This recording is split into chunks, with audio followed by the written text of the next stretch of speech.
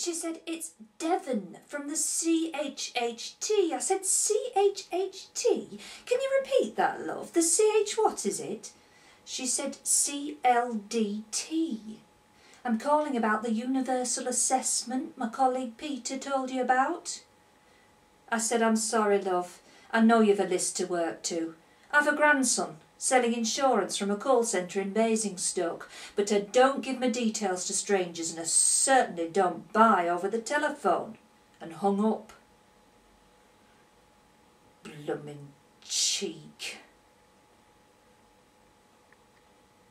CLDT. Universal assessment. Devon? What sort of a name is Devon? That's not a name, that's a county. See, I've got Kevin. He's such a patient person. Will sit there and listen to you for hours on end. Never judges, never criticises.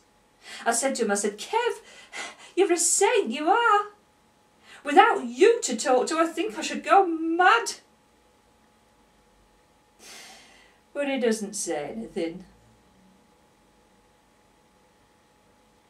See, since Harry died, it's just been the two of us and,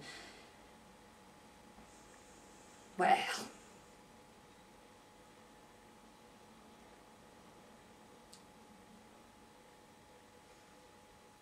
oh, I see they're back. Shopping bags. Oh.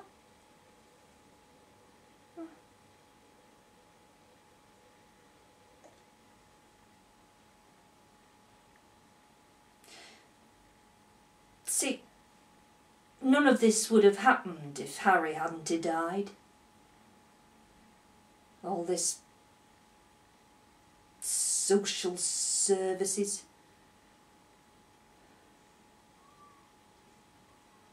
He was so excited when he found out I was expecting. Rushed out to get a pram from an ad in the paper. Lovely pram. Big wheels, sprung.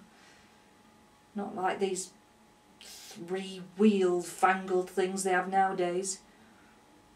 Took it out into the backyard, polished it up with Duraglit. Newspaper all through the house to stop the mud.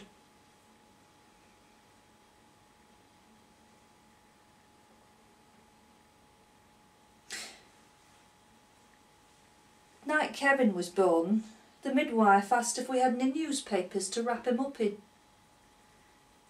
Harry said, yes, she's got plenty, I'll go down and fetch some.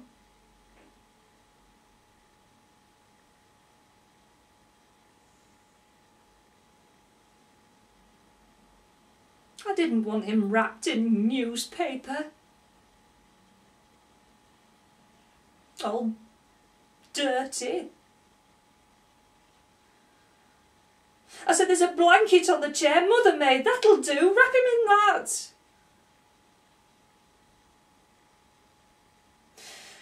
It's not fit for his lovely baby pink skin. She said, he's not fit for anything.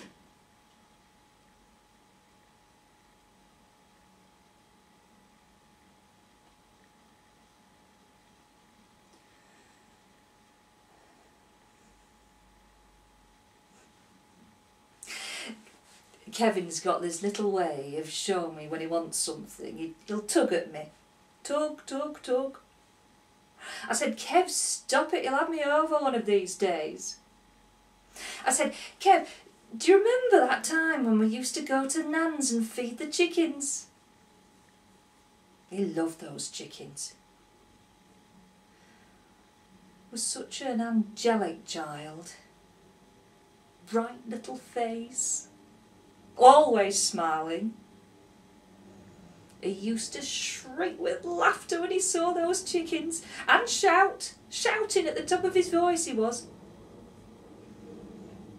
He'd talk about those chickens all the way home.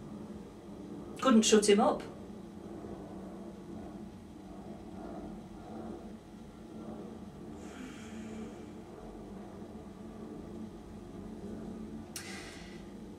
first day I met Devon, she said, "Mrs. Williams, we're here to help. How are you coping?" Well, it was a winter's day. She'd umpteen coats on, treading snow into my carpet. I thought you could help by wiping your feet properly, but I didn't say anything. Didn't take her coats off. Kept rubbing her hands. No wedding ring. "I don't have time for love, Mrs. Williams," she said. I thought, no, you don't have time for anything judging by your timekeeping, but I didn't say anything. Didn't sit on the settee properly. I said, "There's a cushion there, make yourself comfy." She just smiled and said, "I'm fine, Mrs. Williams." Well, she wasn't fine, I could see that. I said, "I'd make you a cup of tea, but since the boiler's gone, I can't get the stove to work. Do you want a biscuit?" Well, I knew that was a mistake. Could see by her face. "When did this happen, Mrs. Williams?" she said. I said, "Oh, the other day. I've got the man coming tomorrow." Well, I haven't got the man coming tomorrow, a month ago, but I've not got round to phoning the board, but I didn't tell her that. "It's not that cold. I wrap up, put another layer on, and Kevin doesn't mind." At least he never says anything.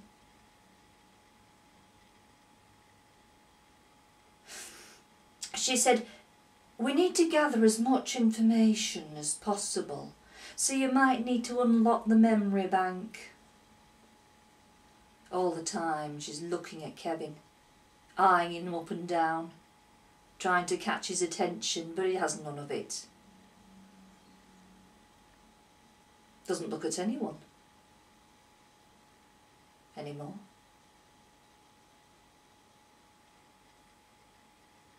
But she carried on trying. "And what about you, Kevin? How are you?" He didn't say anything. She said, "Part of the process is to carry out a universal assessment." I said, "And what?" "It's just a general information form, isn't it? Why not call it that?" And she said, "What about you, Mrs. Williams? How do you see your role?" I said, "Well, I don't have a role. It's not a part I play. I'm his mother.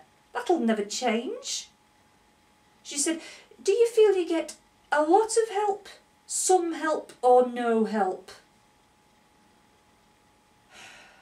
"We need it for our indicative budget," she said. It's all words nowadays. Jargon.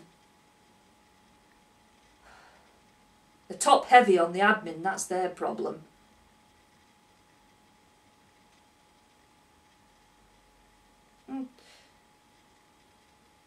She put her pen down and sat back in the chair and she said, "Tell me about Kevin, Mrs. Williams." And she seemed interested.